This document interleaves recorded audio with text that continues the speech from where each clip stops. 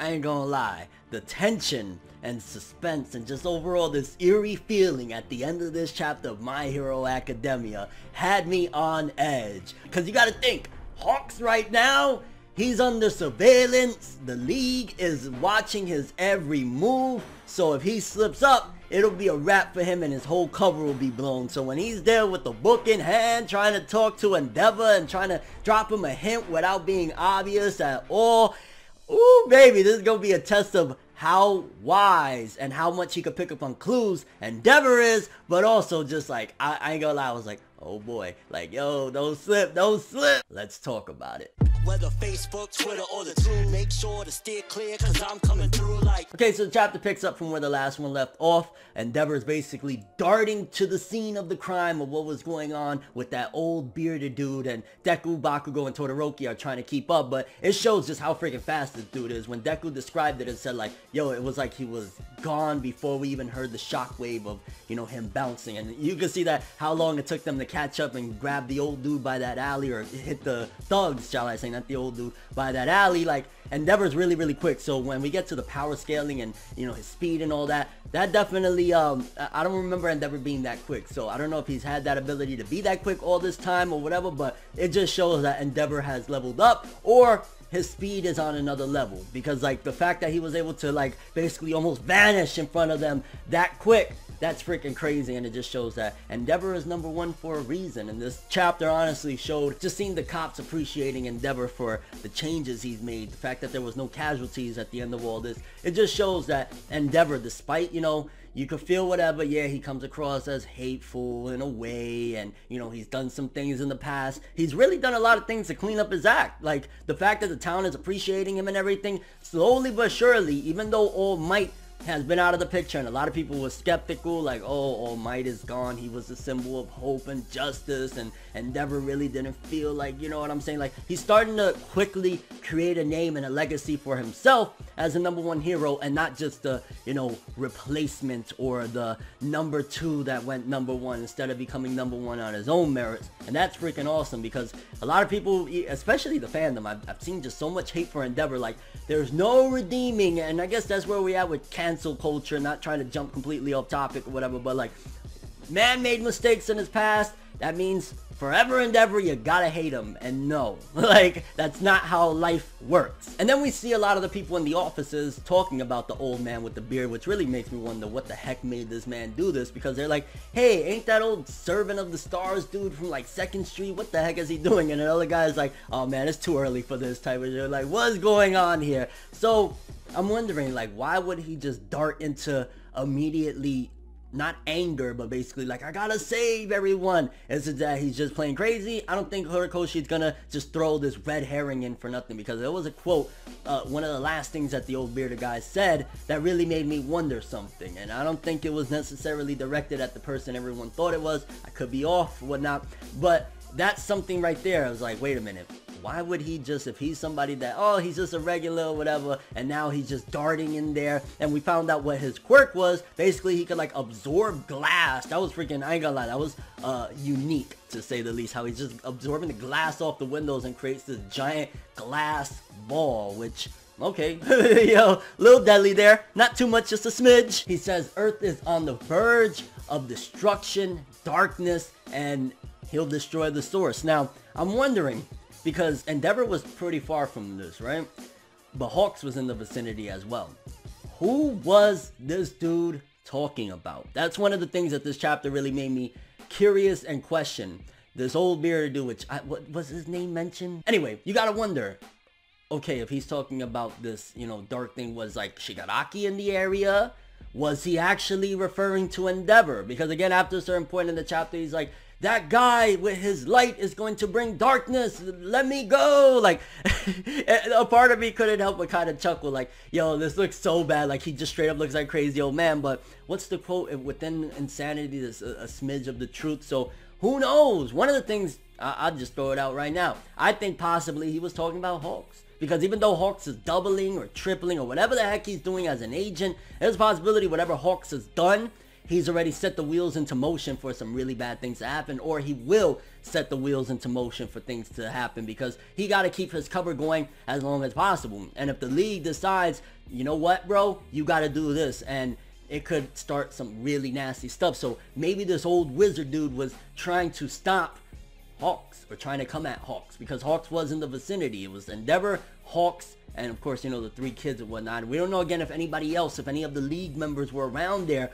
but I think he was talking about Hawks. That's just me. And of course, before he could do anything, you know, Endeavor shows up with his flash fire fist and blows the glass up, which I'm like, thankfully there was nobody down there. Everybody seemingly got away, because if you think about it, this is giant shards of glass, probably would have sliced everyone as the glass bubble exploded. So even though there's no casualties, I guess there was nobody down there and everyone ran away. Like, it's not a big deal, but it was, I guess, kind of convenient. And then when he tries to dip out on Endeavor, after Endeavor's like, yo, you had the balls to do this on my watch, fam. Like, that's what makes, again, this chapter just continues to show the difference between, you know, and it's perception, a lot of it, of how people can be viewed, but we don't necessarily need only one perception for the symbol of justice or the #1 hero, so to speak, because at the end of the day, All Might was more so just benevolent in every way, a smile with everything. Endeavor is just like a hard ass that gets the job done no matter what. And the way he approaches things is like, yo, you had the audacity to do this while I'm patrolling? Are you crazy? And again, it just shows that this is the legacy that he's trying to leave behind of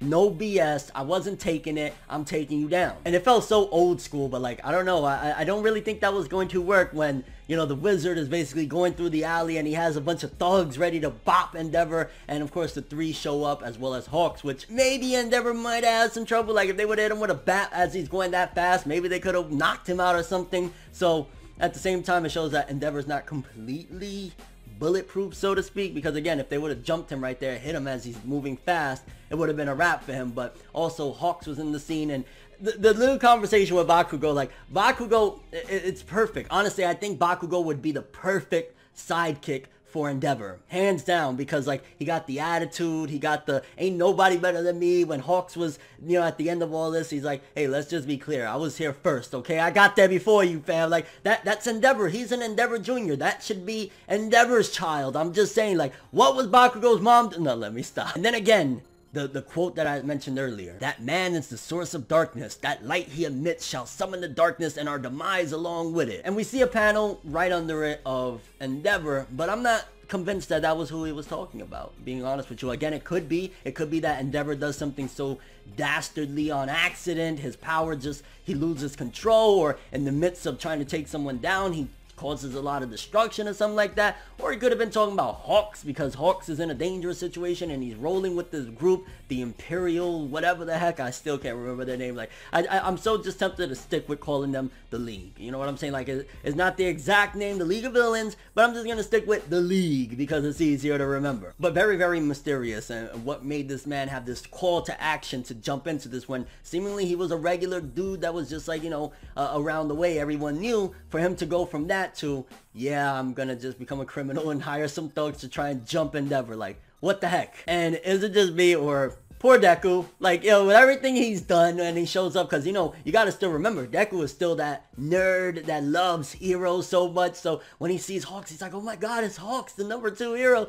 And he's like, hey, aren't you that kid that blew up his fingers? Like, it must hurt, Deku. Like, as much as he loves these guys, like, oh, so that's what I'm remembered as, the kid that blew up his fingers. Like, what? And again, this chapter just showed that Endeavor's really making a name for himself. No casualties. The cops is like, oh man, you always do it, making the job for the cops a lot easier. So Endeavor's making his way, which I don't want to keep on harping on that because I've already mentioned it, but it was nice to see that Endeavor's not just being like, because it would have been at a certain point like, oh damn, so they never gonna trust Endeavor, or they always gonna be scared of Endeavor, or they not really gonna mess with Endeavor ever, the people. And little by little, he's changing the perspective of everyone. And then we get a little bit of conversation that Tsukuyomi is with Hawks' sidekick, because obviously if Hawks is on this mission, he has no time at all to do some type of internship. So Tsukuyomi is not probably getting the proper training or what he would like to be able to learn from the internship, because again, he's with the sidekick in wherever the heck their you know, office is or whatever. So Tsukuyomi probably is a little disappointed, like, damn, I got the sidekick, like, what? And this is where it gets a little interesting, or very interesting, shall I say,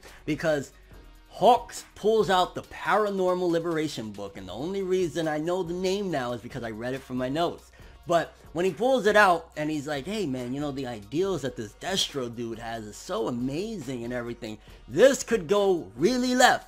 Because if Endeavor doesn't catch on to what Hawks is trying to do here and trying to drop him some subliminals, which Endeavor's a hothead. I don't see Endeavor to be like this master detective on some Batman type of deal. So if he doesn't figure it out and quickly of what Hawks is trying to tell him, he could take this the total wrong way and be like, wait, you idolizing a weirdo? You idolizing this guy that had these crazy ideals? You believe in that? So this is a very, very fine line, because this could also blow Hawks' cover. Like if Endeavor is like, yo, what's wrong with you? Like, yo, UI or something like that. It could go left. He could report this back and be like, yo, Hawks is potentially going to be a traitor or something like that. So very, very fine line that Hawks is walking right there. Personally, I think my prediction is next chapter, Endeavor's not going to be able to figure it out, but maybe it'll be passed off as like a laughing joke. He'll be like, whatever, dude, I don't really care. I got some shit to do, and then move on with this. So I don't think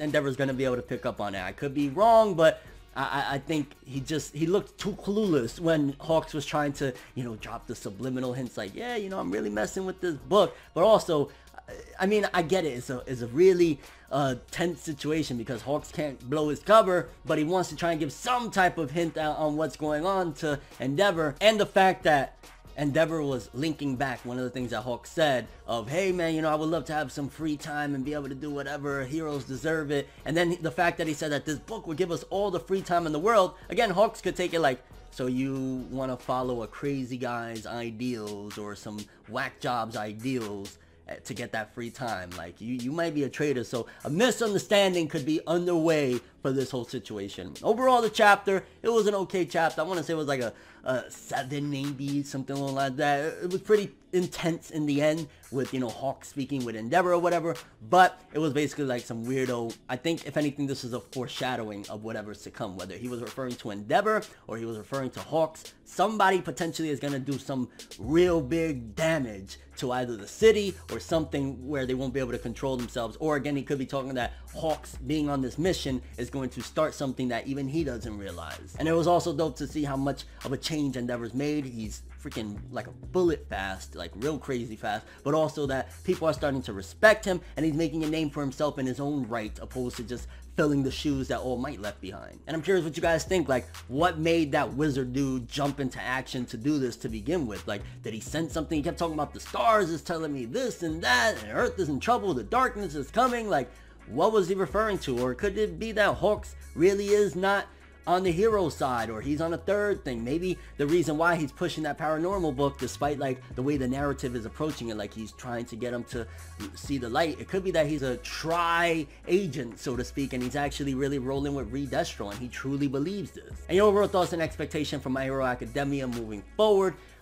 Again, good chapter, moving things forward. It seems as though, again, whenever Endeavor shows up, the manga gets real hyped, the action be really dope. Like, he almost got jumped in an alley. Like, that's just... But that's all I have for this one, though. Thanks for watching. Hope you enjoyed. If you liked anything I had to say or enjoyed the video, drop me a like. I'd greatly appreciate it. And if you want more from me, make sure to subscribe. Follow me on Twitter, Instagram. Hit that bell to get all notifications. And if you want to follow any of my other social media, links, of course, in the description below. I'm ForneverWorld, and as always, people, have an awesome day. And remember the golden rule: anime and manga for life, boy. Have an awesome day. Peace in. Enjoy the next ride, but I was the best ride.